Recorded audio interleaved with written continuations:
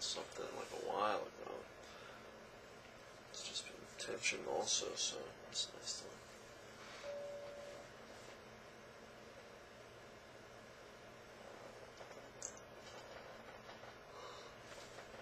It's nice when I feel like I'm talking to somebody, because I'm like, there's one thing to talk to myself.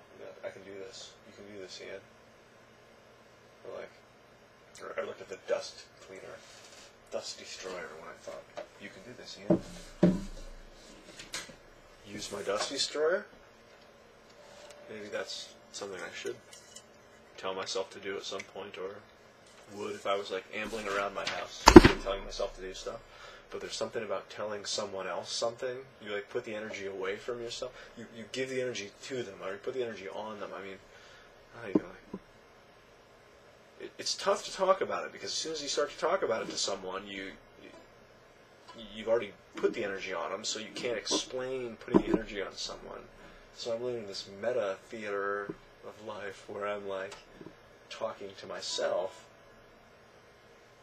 and pretend talking to other people, and then talking to other people, and I kind of revert back into talking to myself mode when I'm around them, which is artistic, I guess, or autistic, which is very close. Like I'll zone in and I'll be like, I guess it's like I try and act like I'm at my house, but it's like I don't have all my stuff, and I like to do a lot of stuff. Like my mind's pretty active, so I'm always like looking for stuff to do or working out, and I get kind of embarrassed working out in front of people.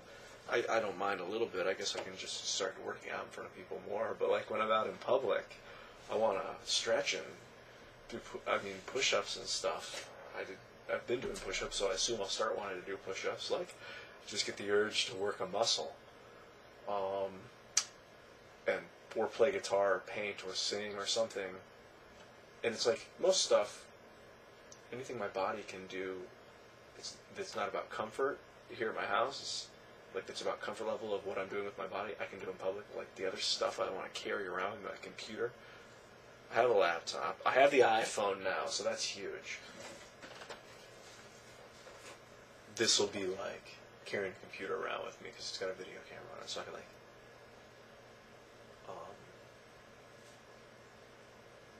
do my main art. I still feel weird videotaping stuff. Videotaping. My dad calls it videotaping.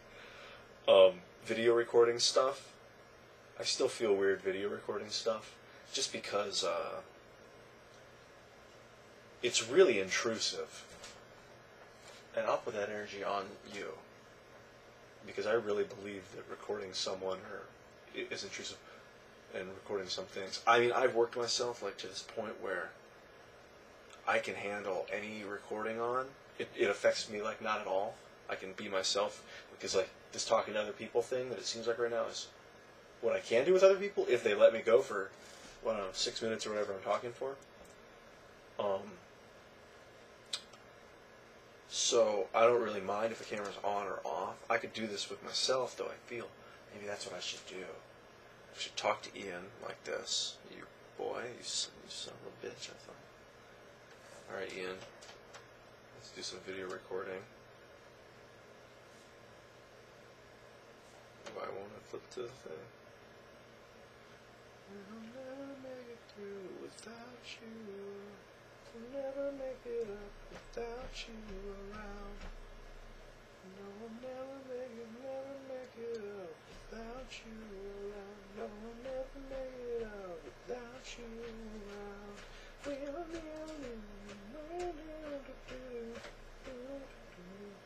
iPhone's taking some time. I'll show you one.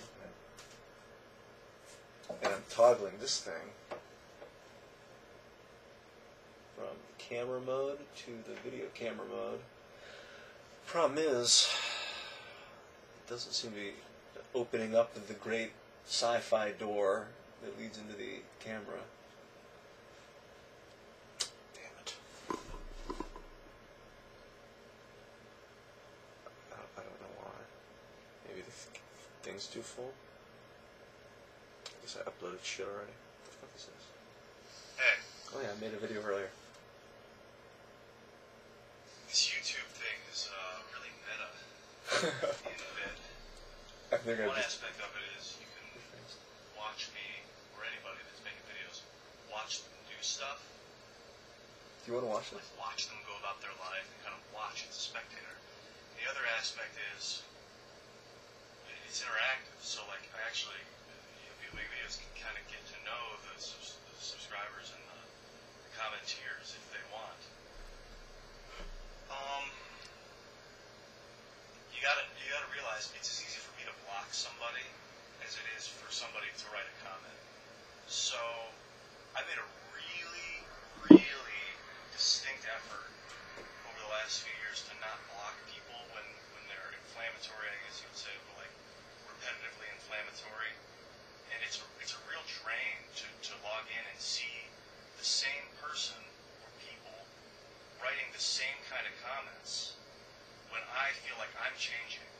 And when I look at my stuff and I see another person changing objectively, or I guess it's objectively, it can't be subjectively, but it's like I'm getting away from myself and looking at it as like somebody else. It's like, obviously, I'm a little better than I was the last time, sometimes. So, I don't enjoy, I mean, there's like a nasty part of me that enjoys like seeing other people suffer. But I think I'm done being, this is like passiveness can get you a lot, but it can also cause you a lot of pain. And I think there's a time to strike back.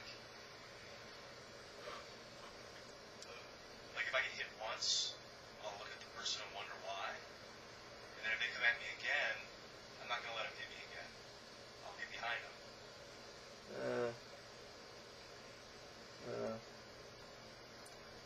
No. Anyway, What? hope that explains a little bit. No. I really don't have any animosity towards people in particular. Actually, maybe I do. It's just like getting, when you're stoned. Yeah. When Should I'm we stoned, comment? it doesn't really matter. Like whatever, I just take it. And actually, it would really affect me. Like it would really kind of mess me up. See, this is why I didn't post this video. When I Because it was long and drawn out and boring. Why would I let people say stupid shit? I don't know. Some of It's this, not accurate. this guy's like pissing me off. Over and over again. Like once, it's like okay. He's like repeating himself. This is Ian during the day making a video just for the sake. Like I had a cutoff point that I missed that I should have cut that video off at, and I probably would have posted it if I had. I said a few things I disagreed with. Maybe I should have disagreed with them right when I said them. Maybe I can just remember. Obviously, I'm a little better than I was.